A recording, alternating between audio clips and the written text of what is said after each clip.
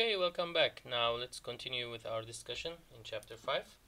I'm gonna make a brief correction on this. In this example, the picture was a little bit off because the second time after you turn this, what will happen is that the connection will look like this. The second time, in the second period, it will look like this.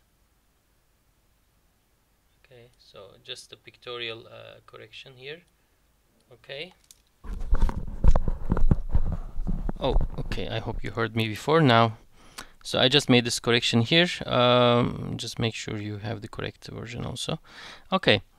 Now let's think about the power of frequency modulated or phase modulated signals. Power of angle modulated wave.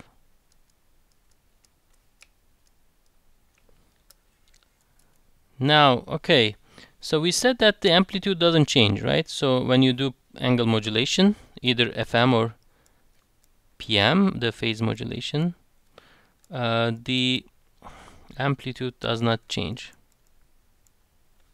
Okay, amplitude remains constant and frequency changes in time. Well, maybe we should say instantaneous frequency changes in time. So the power is actually is going to be the same as a pure sinusoid. So the power always is a square over 2. And amplitude is always equal to a. So amplitude equal to a. Then the power of an FM or PM signal is going to be always a square over 2, regardless of the amount of modulation, Kp or Kf. The values of Kp and Kf are irrelevant here. Okay, actually now I'm going to discuss a little bit about the bandwidth of angle modulated waves, and then we're going to finish. I'm not going to take too long here. Bandwidth of angle modulated waves.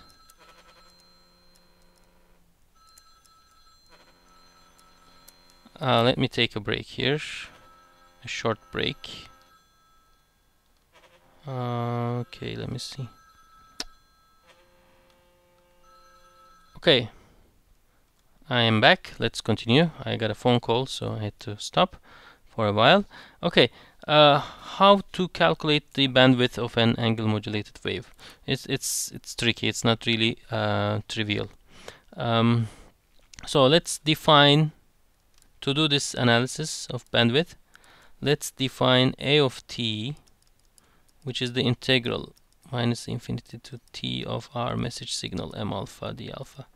Okay, now I can define a complex signal phi hat fm of t, where the real part of the signal is going to be the fm. So omega c t plus kf a of t, right? So this is my the real part of this is gonna be the fm signal. So phi fm of t is going to be the real part of phi hat fm of t.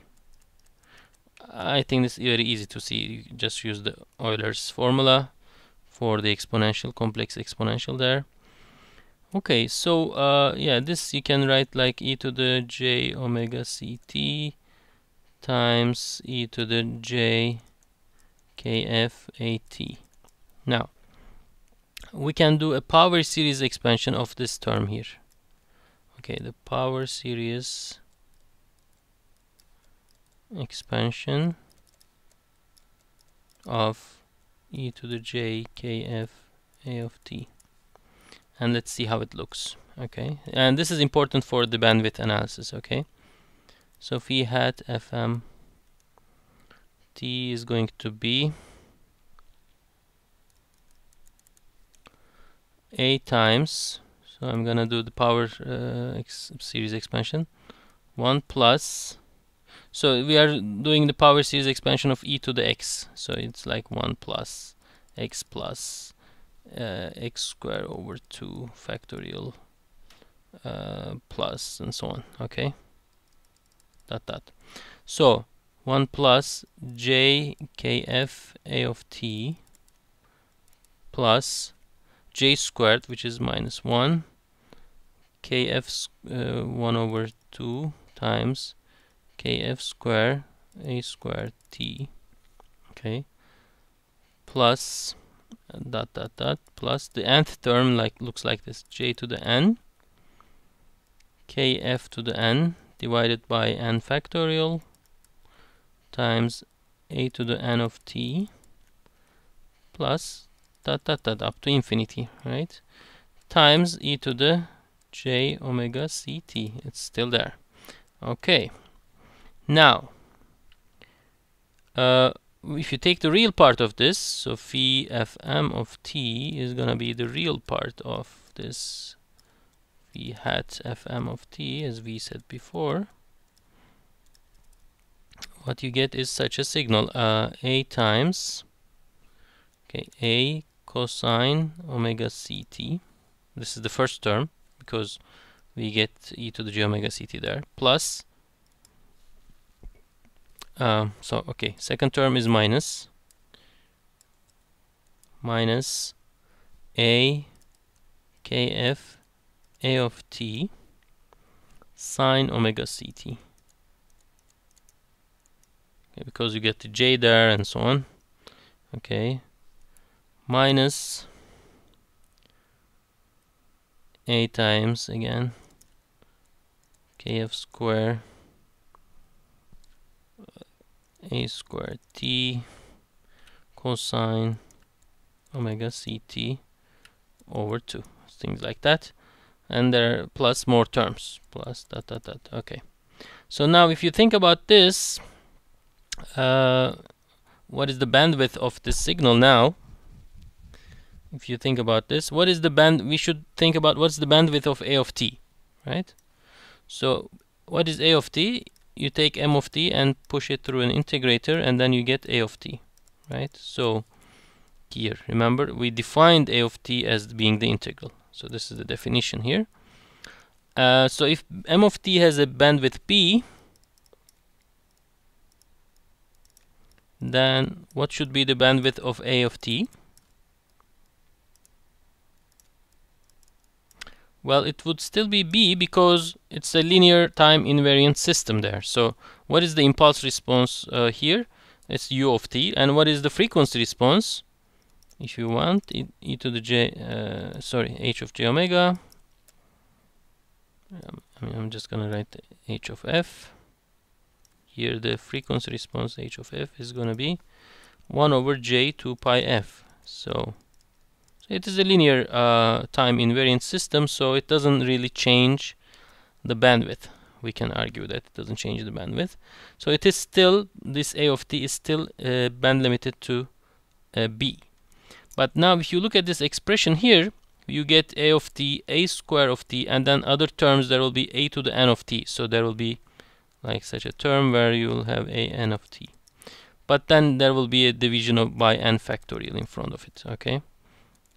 So what is the bandwidth of each term here? So a squared t, what's the bandwidth of a squared t? Has 2b bandwidth, okay? And dot up to a to the n of t has n times b bandwidth. So the bandwidth keeps growing, right, in these terms. So each term has a higher bandwidth. But the good news is that, so if you really cannot ignore all these terms, then you get bandwidth of infinity. So for if we cannot ignore all terms, then you'll get bandwidth of infinity. But the good news, as I said, these higher order terms are small. Higher order terms are small due to division by n factorial. Okay, so we can still think that it is there is a band. So what is the band here? So okay, if you ignore this second order term, starting from the second order term, if you ignore that, what you get is again a bandwidth of B. Okay, so let's this also depends on how big your KF is as well. So we say in the case of a narrow band frequency modulation, okay, happens if this KF times A of t, again remember A of t is the integral of the message signal, is much smaller than 1. If this magnitude is really small, then terms after KF squared H squared t can be ignored. They are very small. I mean, they just vanish to 0. Okay, so you can just ignore them.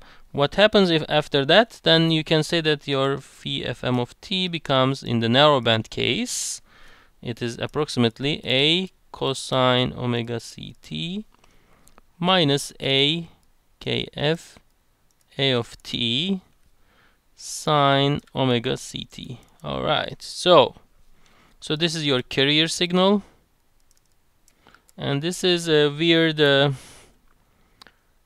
2B bandwidth signal, right? 2B bandwidth signal, because A of t has a bandwidth of B, and after modulation, remember we modulate, after modulation we get the bandwidth increases twice, so we get a 2B bandwidth signal. So in this case, the bandwidth of the FM signal is similar to the AM signal, and the expression here is very similar to similar to AM. In the narrow band case, if you have this term really small, KF A of t very small, then we get something similar to AM, but not exactly. Of course, we are not doing AM here, we are doing FM, and we are not really changing the amplitude. And this is an approximation. Remember, this is not exact equality, it's an approximation.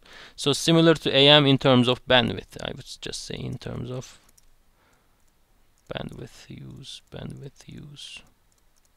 Okay, but in the case of wideband, which means like when this KF times A of t cannot be ignored, then we get higher bandwidth. Then in that case, we will consider after this point. So this is the end of the lecture of this week, and I wish you good luck in your other lectures, and also in the recitation that will take place on Friday in 2 different hours. Okay, so the third lecture hour will be used for recitation also next week on the dates of, let me show you the calendar here. So on the 7th of December you will have 2 hours of recitation, one in the regular recitation hour and one in the afternoon lecture hour. Okay, and then I will be back hopefully the following week, and then we will carry on from this point after I come back. Okay, see you and study well. Bye bye.